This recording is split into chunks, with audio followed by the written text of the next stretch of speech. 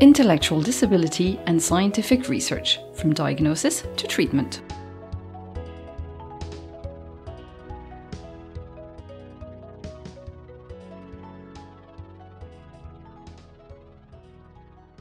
Why and how do we search for the origin of intellectual disability?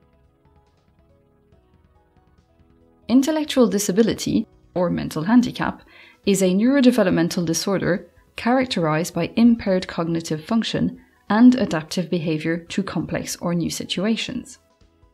It affects language and logical reasoning over a continuum of severity, ranging from mild to severe. It can be diagnosed at different stages of development, at birth, in early childhood, or later, when the child starts struggling at school. Establishing an accurate diagnosis for the disease is one of the most important issues for patients and their families. A diagnosis makes it possible to understand the origin of disorder, the disease itself, and its progression, and adapt to medical follow-up and education. Families can also attend genetic counseling and learn about the possible risks of transmission. Intellectual disability has many potential causes, which explains the great heterogeneity in type and severity. These causes may be related to events that occur during brain development, including infection, intoxication, trauma, or lack of oxygen. Or they can be the result of a genetic abnormality that alters how the brain structures itself from the time the embryo is conceived. In as much as 50% of cases, we still do not know the underlying reasons for the intellectual disability. It is estimated that more than half of undiagnosed situations are due to unidentified genetic abnormalities. Scientific research makes it possible to discover new genes involved in intellectual disability every year.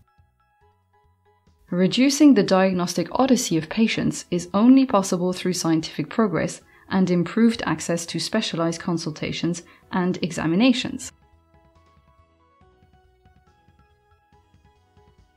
From the moment the embryo is conceived, our body develops from a unique genetic program encoded by the genes contained in our chromosomes. Genes are composed of a succession of codes that allow the production of molecules necessary for the growth and proper functioning of the body. Variations in this code exist in all individuals. Most of them are harmless, but some severely disrupt the development and functioning of the brain and can lead to intellectual disability. High-throughput sequencing is a technology that allows the identification of genetic variations, the difficulty residing in analyzing and interpreting these large datasets to establish a link between the variations seen in a gene and the disease. The discovery of a genetic anomaly is an important step for families. Generally, it does not lead to major changes in existing support, but it does make it possible to adapt the support plan and to provide specific medical follow-up. This is the case for a number of syndromes that are now well described and for which there are specific care recommendations, providing a real improvement in patient health and quality of life. Each patient thus contributes to a better knowledge of the disease and its effects, and can help to advance medicine. What is the link between genetic abnormality, development, and brain function? From the embryonic stage to adulthood, genetic abnormalities modify the development and functioning of the brain in several ways, depending on the function of the genes involved. They cause three main types of disturbances: brain malformations affecting the structure of the brain, disruptions in cellular metabolism with anomalies in the manufacturing and regulation of molecules essential to the body, abnormalities affecting the ability of neurons, the main brain cell populations transporting information, to connect to each other, which is defined as brain plasticity.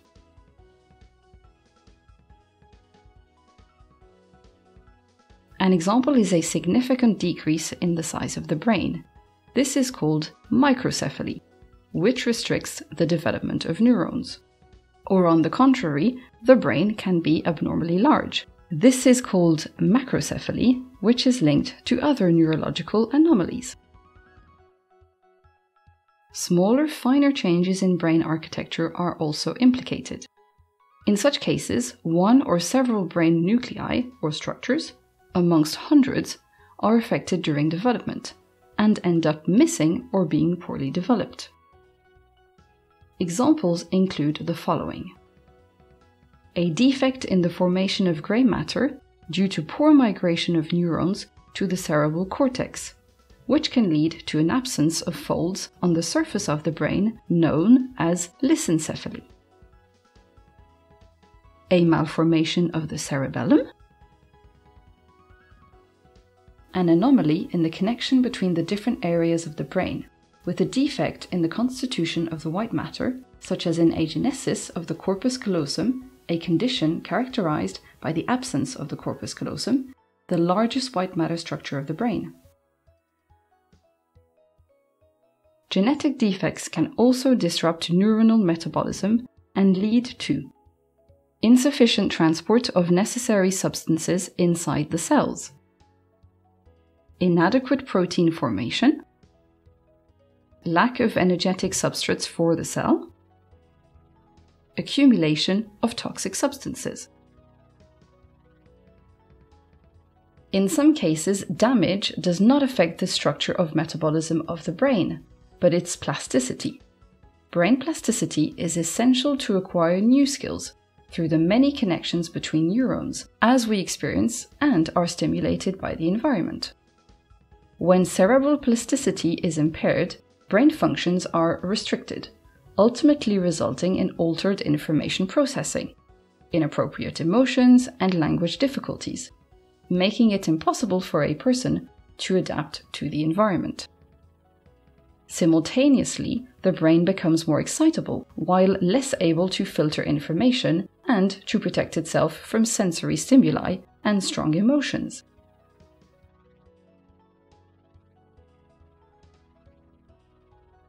Abnormal brain development, regardless of its origin, can lead to a spectrum of intellectual disability that is often accompanied by specific identifiable disorders: language disorders, learning delays, emotional control difficulties, etc. Abnormal brain development can cause other disorders. Intellectual disability can be accompanied, for example, by a motor disorder, epilepsy, behavioral disorders, sleep disorders, or eating disorders. In addition, a genetic defect may not be limited to neuronal cells. Other cells and organs may also be affected by its variation. The well-described genetic diseases are often characterized by symptoms that make the diagnosis likely and ensure specific medical follow-up. For this reason, recommendations are very important. Of course, even with the same genetic disease, every case is unique. Scientific research is increasingly shedding light on the complex genetic and biological processes of brain development and function. At the same time, neuroscience research is opening up new areas of exploration. All these advances are making it possible to design new cutting-edge therapeutic approaches. What treatments are possible and what research is being done? Today, we do not know how to cure intellectual disability yet. Nevertheless, therapeutic approaches can improve the development of cognitive and adaptive skills, treat disorders and symptoms, and improve overall quality of life. While it is still very difficult to act directly on the genetic anomaly and the cellular mechanisms involved, scientific knowledge has led to new therapeutic avenues.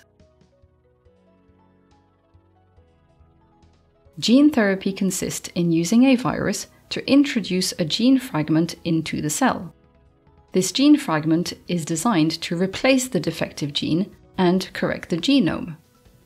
However, the brain cells, neurons, are very difficult to reach because they are carefully protected and lie inside the skull.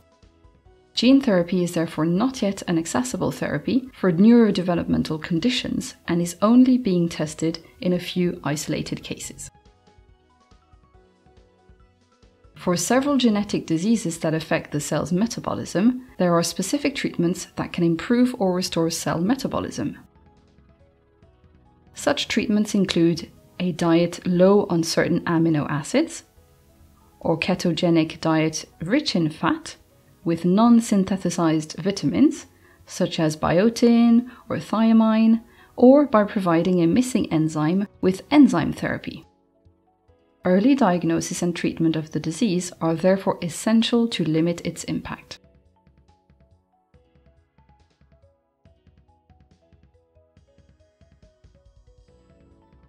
For other diseases, it is known that the defective gene has a cascading effect on brain activity, with a disruption of the molecular pathways involved. For example, in Bourneville syndrome, which often includes intellectual disability, severe epilepsy, as well as affects many organs, it is now known as a disorder of the mTOR molecular pathway, involved in the onset of symptoms. Several drugs blocking the mTOR pathway have been developed and have shown their ability to improve certain symptoms. Another example is Fragile X syndrome, in which there is a disruption of the GABA and glutamine molecular pathways, which are important for the communication between neurons. This disruption explains many of the symptoms of Fragile X: anxiety, hypersensitivity, hyperactivity, and epileptic seizures. Many studies have considered therapeutic approaches for Fragile X syndrome, with many drugs being tested, but overall none have been effective. This shows the great difficulty associated with clinical trials in the field of neurodevelopment.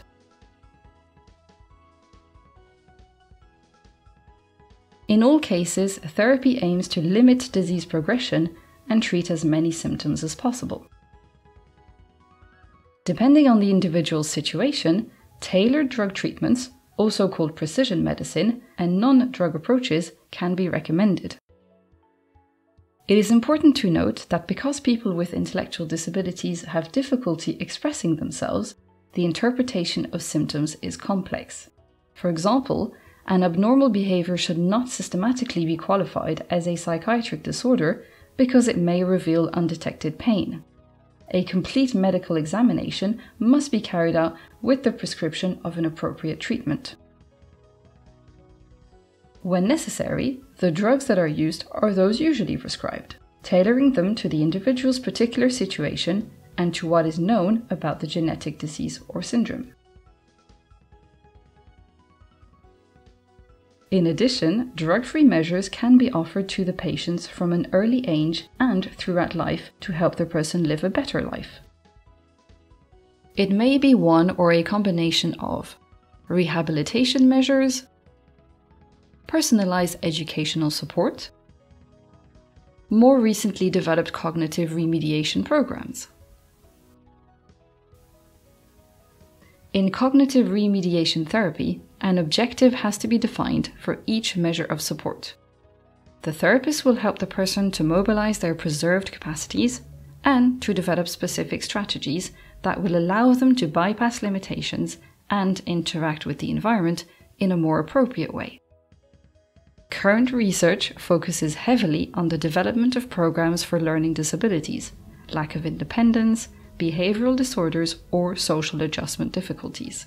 By better understanding the cognitive and behavioral profiles of each syndrome, neuropsychology makes it possible to improve therapeutic support. These non-drug approaches are not a cure, but they aim to improve quality of life and to support each patient's personal goals. Today's therapeutic strategies use the most recent knowledge in all fields: neurodevelopment, genetics, pharmacology, neuroscience, educational sciences. Together, let's make scientific progress. Clinical research, from molecule to medicine. Thousands of molecules are studied in a therapeutic objective. All of them will not pass the different tests. only one will become a drug. Here is its story.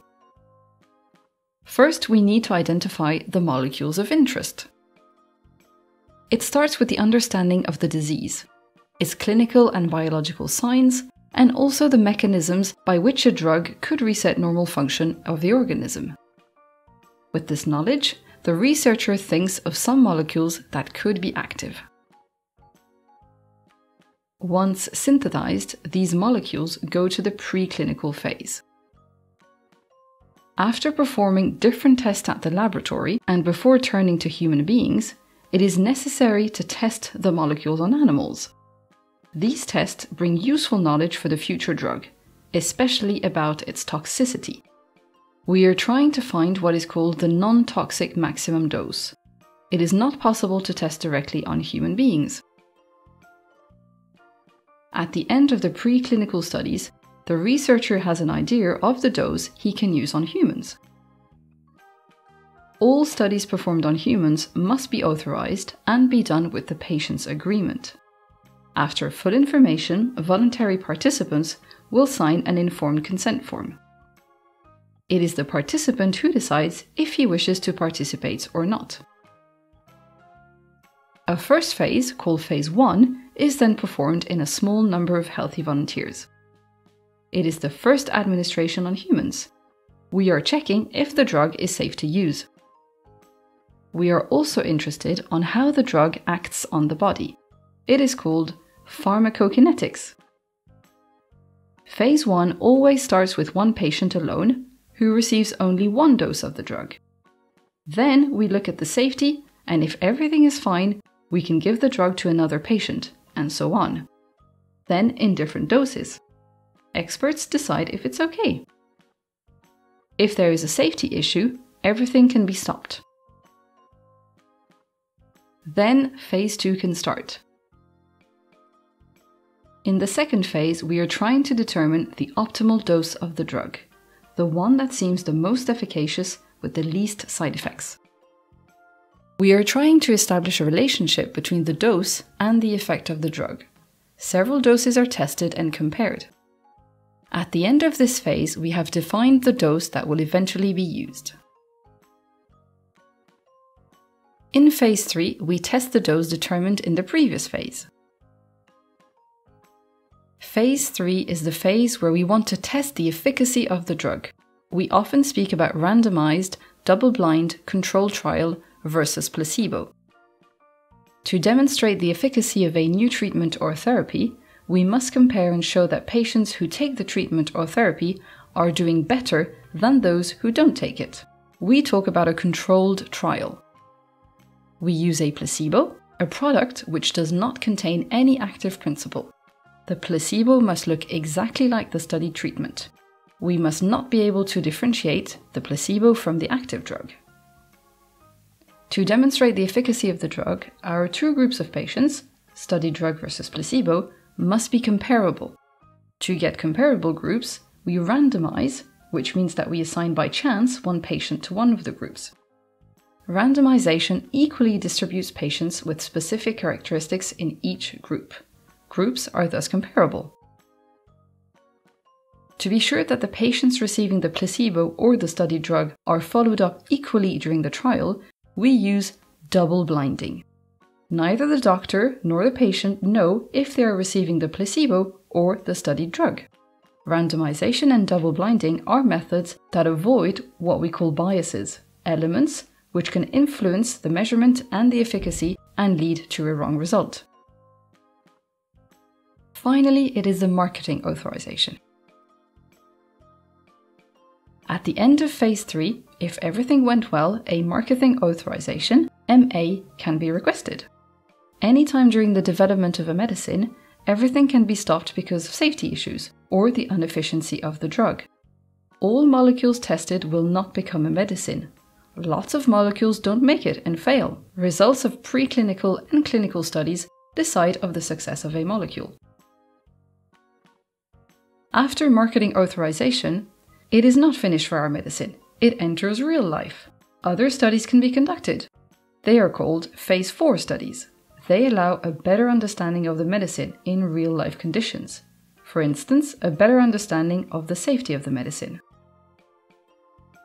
Phase 4 clinical trials can be conducted to verify that under real-life use and in bigger size population, the medicine does not have other side effects, for example, not yet seen during clinical trials.